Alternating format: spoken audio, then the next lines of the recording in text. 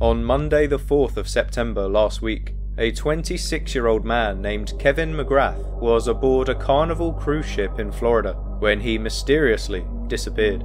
He was last seen at approximately 2 AM by his brother Andre. However, this would be the last time anybody would see the young father of two. After an extensive search was carried out on the cruise ship, Kevin was still nowhere to be found, so his family officially reported him missing to the Miami-Dade police later that day. They then conducted a broader search in the surrounding waters, working together with the Coast Guard, but despite the efforts of everybody involved, there was still no sign of Kevin McGrath. Camera footage was also checked to find out where Kevin went that night, but rather hauntingly, there was absolutely no evidence of the man going overboard, leading many to wonder what really happened to Kevin McGrath. And why have so many young men gone missing on cruise ships in the last few months? Kevin McGrath was born on the 9th of May in 1997 in Florida, where he would later serve in the US military. Described as a family man, Kevin had his first child when he was quite young and went on to become a father of two, all before the age of 26. He has always been described as somebody with the ability to light up a room with his wicked sense of humour, but there isn't much more available information on Kevin's background, so out of respect for his family, I will refrain from making any assumptions. However, one thing we do know for sure is that he had recently boarded a Carnival cruise ship with his family to celebrate his father's 60th birthday. By all accounts, everybody who was there was having a good time. That is until the final night, when Kevin McGrath would mysteriously disappear. On Sunday the 3rd of September, Kevin was spending the evening with his family, making the most of their final night together on the cruise. At the time, they were heading back to Miami after spending the previous 2 days travelling to the Bahamas, so they wanted to make the most of the little time they had left. But soon enough, everybody started to get tired and eventually decided to return to their respective cabins to sleep for the night. Kevin's brother Andre later confirmed that he spoke to Kevin somewhere on the cruise ship at around 2 AM, but little did he know that this would be the final time anybody would officially see the 26-year-old man.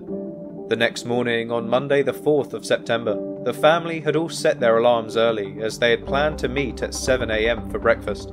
But despite the rather early start, everybody was there, all except for Kevin. This immediately raised concerns as he was usually never somebody to miss a meal. Also, from his military background, waking up at early times of day was something he was very much used to. So when there was still no sign of him after an hour had passed, his family decided to go to his cabin to check on his well-being. At this time, it was just assumed he was feeling sick or maybe just chose to sleep in, which to be fair wasn't too surprising given that Andre confessed to Kevin still being awake at 2 AM, just 5 hours before the planned breakfast. However, when they got to his room, they quickly discovered that he was nowhere to be seen, causing panic to arise within the family. Upon this discovery, they started to search the entire cruise ship, hoping to find him somewhere. But after splitting up and covering all bases, they eventually conceded to raising the concern to the cruise ship workers. Now, a Carnival cruise ship is about 300 meters long on average, so it is not completely uncommon for people to get lost when exploring the vessel. However, given that this was their final day of the cruise, it was assumed that Kevin would have slightly better knowledge of his surroundings by this point. Nevertheless, the workers tried to calm the McGrath family, explaining that they would check the camera footage to try and locate the missing man. However, after checking the CCTV, they were still unable to spot Kevin anywhere on the ship, around the time he supposedly had been missing. They then checked his room to confirm the last time he used his card key to enter his room, which they soon discovered to be around 3:30 AM. This meant that after the conversation with his brother Andre, Kevin eventually ended up settling in his room about an hour and a half later. This confused the family as nobody had seen him after 2 AM, which brought into question why was he walking around the ship all alone in the middle of the night. But despite this major discovery, Kevin's family was still no closer to finding him. The cruise ship eventually docked in Miami that day, but the search continued after it was confirmed that Kevin had not officially disembarked the ship either. This unfortunately meant that there were now only two options left: Either Kevin was hiding out somewhere on the cruise ship, or he had abandoned it during the night. So with these two possibilities in mind, the Miami-Dade police got in touch with the local Coast Guard in the hopes that they would find Kevin before it was too late. On Tuesday the 5th of September, boats and helicopters were sent out to search the open waters off the coast of Miami to see if they could find any evidence of Kevin's whereabouts. This lasted for several days, with police using every resource they could to aid in the search. But despite their efforts, yet again there was no sign of Kevin.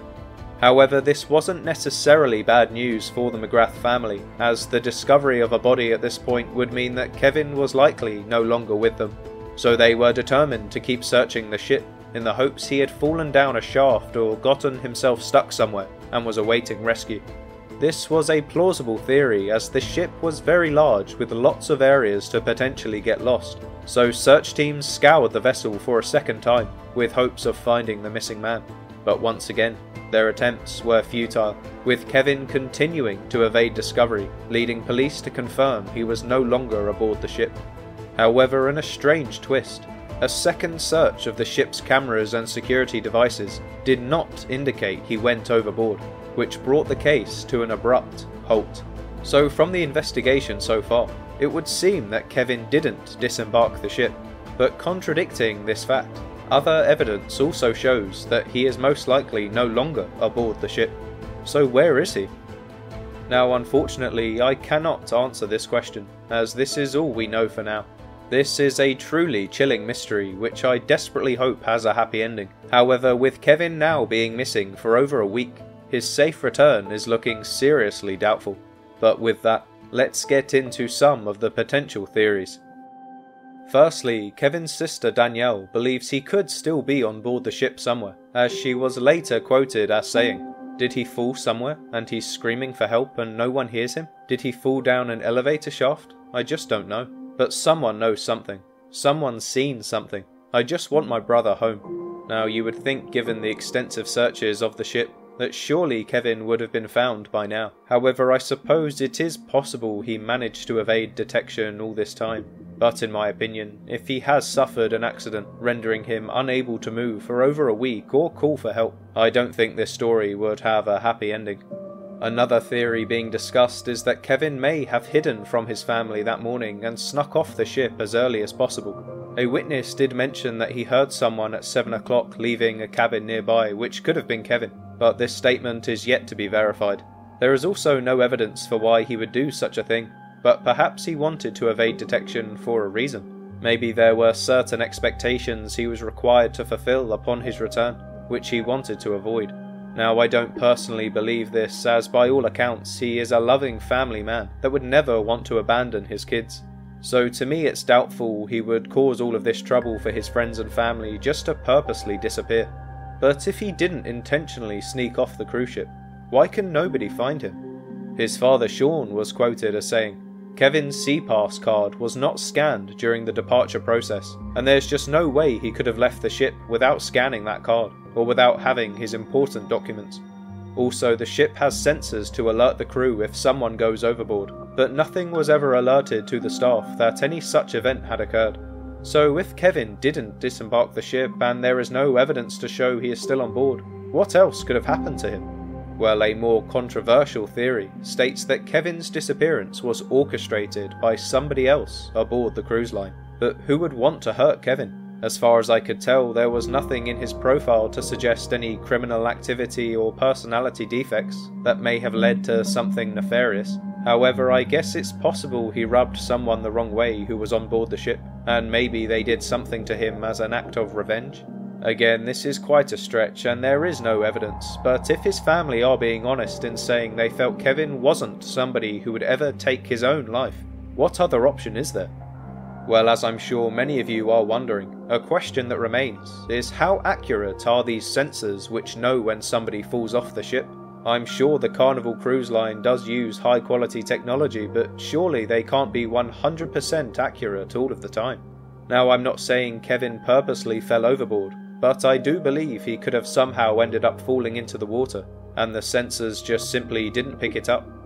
Saying this, I know the Coast Guard was unable to find any evidence of Kevin in the water, but there could be many possible reasons behind that. I won't elaborate out of respect for Kevin and his family, but I think you can probably use your imagination as to what may have caused his body to disappear out in the open water. But regardless of what I think, there are still many possible explanations for this mystery, and in order to get to the bottom of it, we need to continue investigating.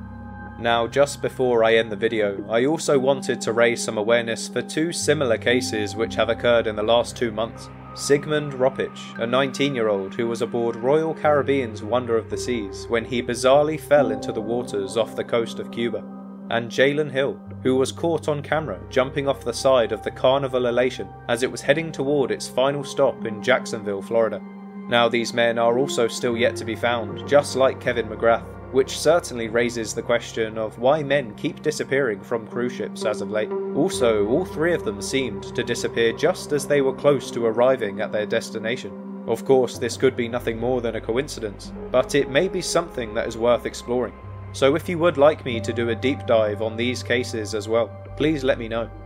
Anyway, with that, I think I'll leave this video here, but please leave a comment below detailing your own personal theories about the Kevin McGrath case, as I'd love to try and get to the bottom of this mystery. Also, make sure to subscribe to the channel for updates, and check out my previous videos, where I've covered some other equally mysterious missing person cases.